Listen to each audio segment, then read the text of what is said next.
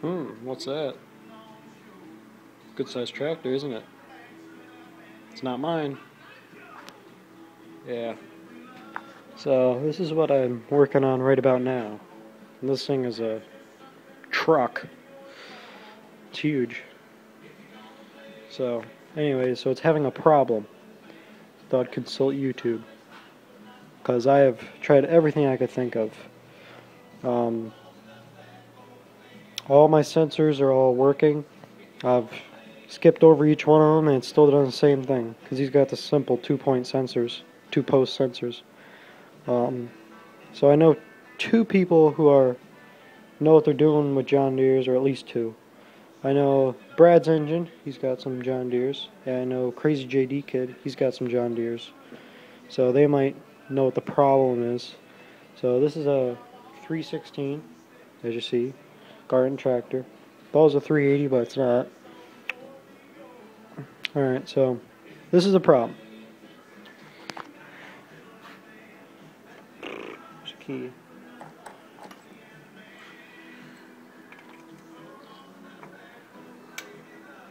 I'm going to put a couple parts back on.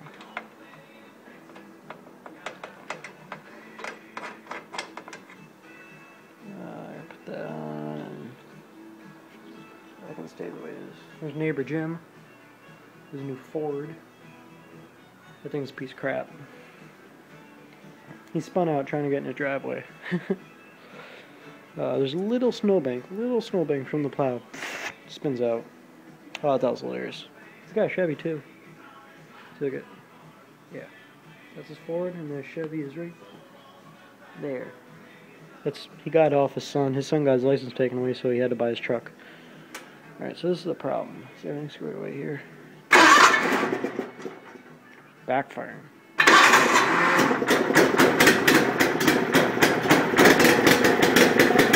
All right. What's it doing? Oh.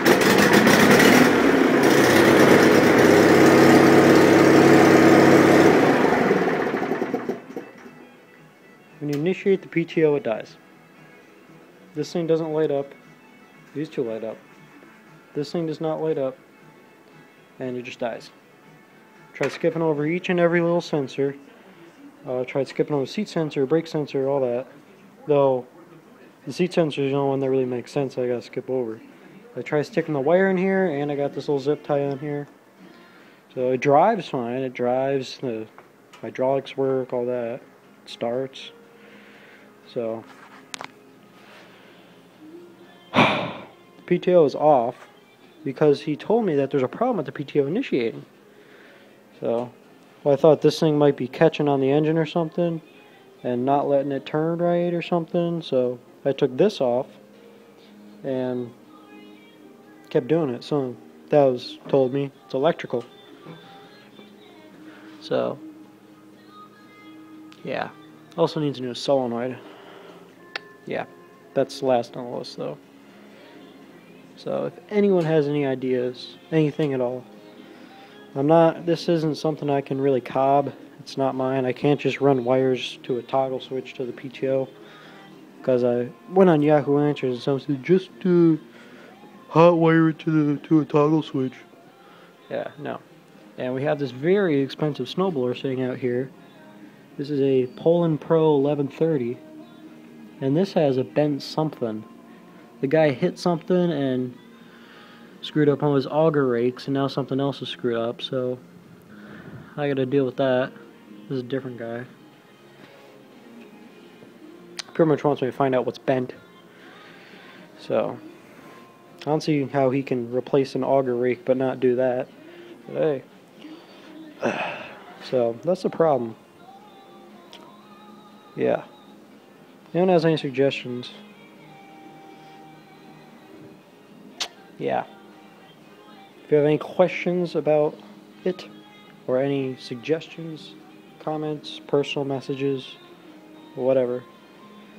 So yeah, problem. It's got hydraulics too. I'll show you the hydraulics.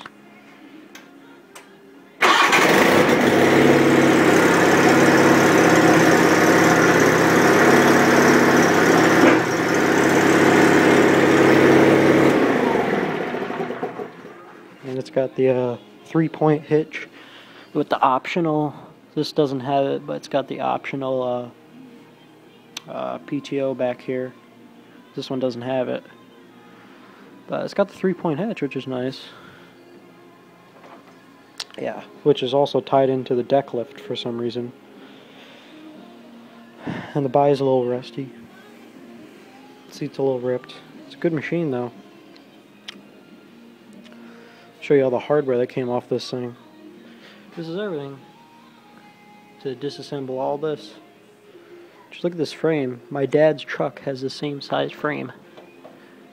Yeah. There's a gas tank. Gas tank doesn't seem to be very huge. It's not tiny. Because this is an opposed twin, so that thing must go through gas pretty quick. But that's a question for the day. If you've got any suggestions, I'll probably personal message this to Brad's Engine and who else? Crazy JD Kid. Maybe that Donnie boy. I might send it to him. He knows everything. So yeah. Maybe more Medic, I'll send it to him too. He knows what he's doing. Alright, so that's everything.